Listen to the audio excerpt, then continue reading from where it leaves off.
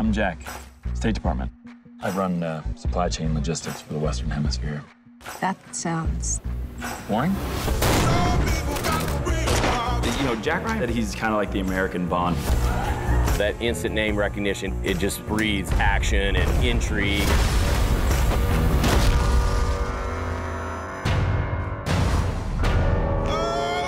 Fans of the Jack Ryan movies and the Tom Clancy books are going to be very surprised about our take. It's kind of the new Jack Ryan, not your father's Jack Ryan. It's an origin story. He's a guy who didn't know what he was getting into. 9/11 cost $500,000. What do you think he can do with 20 times that? There's two reasons I did this, was John Krasinski.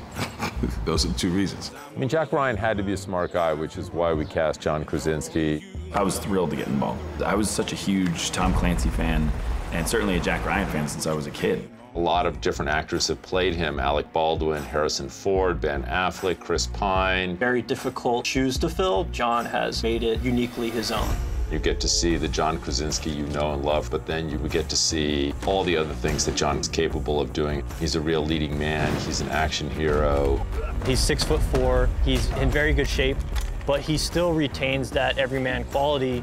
That sort of Renaissance artist made me know that it was going to be something substantial for the show. I think it's a part of how John Krasinski has transitioned as an actor, and we get to watch that in the form of our character of Jack Ryan. John's relatability was something that we mined, but also his charisma. Hey, what are you doing here? Figured I'd come by and say, hey.